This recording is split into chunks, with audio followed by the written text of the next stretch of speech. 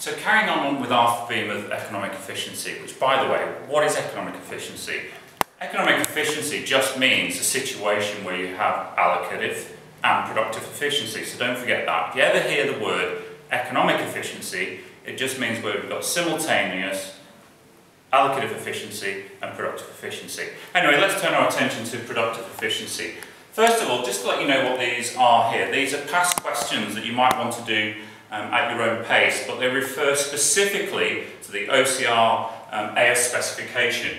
Now what you'll notice, sometimes you'll see an F number before the questions. That just means they're on the new specification. If you don't see an F before them, it just means they're on the old 2882 papers, and that was before the module system change. So productive efficiency, what does it mean? Well, productive efficiency basically means, as this diagram will show you. If we have here on this diagram, we have average cost, or what's sometimes known as unit cost. Now, productive efficiency occurs when average costs are at their lowest. And what does that mean? Well, it means the firm is producing its output at the lowest possible cost. Because what is average cost?